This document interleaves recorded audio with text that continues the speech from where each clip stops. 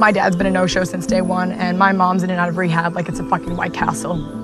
So nobody expects shit from me. Doesn't feel great either. Do you know how many field trips I've had to bail on because no one's been there to sign my permission slip? You know, I don't give a fuck about going to the planetarium, you know, it just would have been nice to have someone there to say that I could. Yeah. But like, but what? Shelby, you know, if you're trying to outsad me, it's a losing fucking battle. But you're free, don't you see that? You don't have to answer to anybody. And neither do you. Not right now, anyway. I mean, you're on a deserted island, a million miles away from whatever bullshit expectations that you left behind. You know, you're free here, Shelby, and if you're not taking advantage of that, then I don't know what the fuck to tell you.